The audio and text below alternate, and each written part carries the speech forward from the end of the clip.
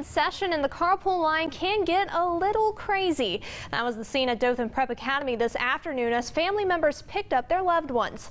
The carpool line was at a standstill for nearly 20 to 30 minutes and maybe even longer before moving an inch.